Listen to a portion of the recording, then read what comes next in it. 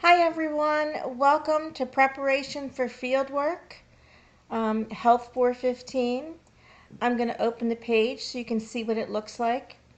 I just want to let you know that while I'm making this recording, the page is not open, but it will be open, of course, by the time you get the video. So I just want to show you the layout of how everything is set up in the Blackboard page. So for the information section, whoops, excuse me, the syllabus will be here. It's not here yet. The Career Center has a link here to our person who is Sarah Harrison. So when you open this, you'll be able to see her link and information.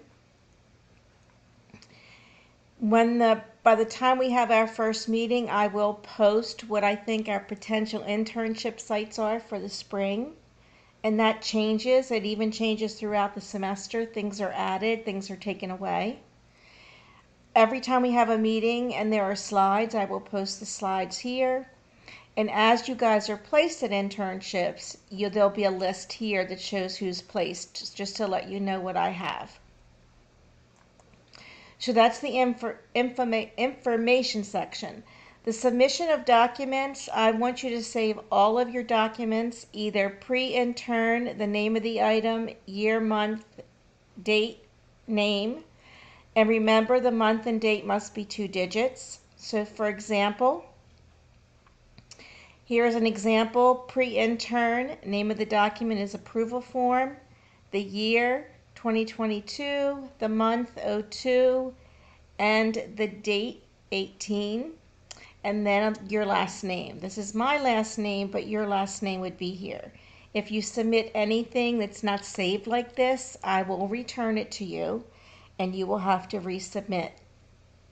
The reason I want it saved this way is all of your information that says pre-intern will be together in your file. Wherever it is you're saving everything, all of your pre-internship work will be together. So let's look at everything. So this course is only 1 credit. So we don't meet every week because we're meeting for an hour and 15 minutes. The state regulation requires we meet 12.5 hours. And so let's look at all the required activities. So everything is in here by week. You can see the meeting week 1, and every week is set up the same way. When you open this page, not everything is in here yet because some things are still under development. It's a new course and I do not have everything developed at the time of this video. So when you open a week, it tells you what you must complete. It says attend the meeting, tells you the room, review the handbooks, complete the sign-off. So that's what you have to do this week. The other critical thing is week of 9/2, this day is a Monday. So it's the week that starts with the Monday of September 2nd. So just keep that in mind because we meet on Tuesdays, but I started everything on Mondays because that's when the work week starts. So that tells you, then you have 2 handbooks. You get 2 points for attending the meeting, and I think you get 1 point for signing this form. So that's week 1, which is the week of September 2nd. We do not meet the first week of classes because that gives us time to catch anybody who may have missed the email from Dr. Fry. Here's another example. It tells you again what you must complete. There will then be information on professional behaviors that you'll have to review before you come to class. There'll be lectures on resumes and information on resumes, and then there'll be information about choosing a site. None of these folders have anything in them yet because I'm still developing information. I wanted to also show you something down here. So there's a couple weeks where we don't meet. So week 7 is the Monday, the week that starts on Monday the 7th, but week 7 is the Monday that starts the 28th, and week 8 is the Monday that starts the 18th. So the reason we don't meet during these times, why there's such a big gap, is that you're doing things related to internship that are not requiring you to be in class. So for the interview lesson,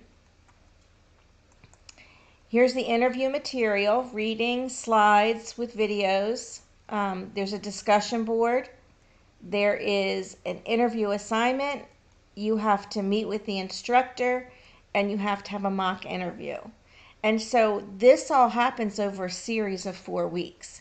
And so while you're doing all of this work, we do not need to meet as a class.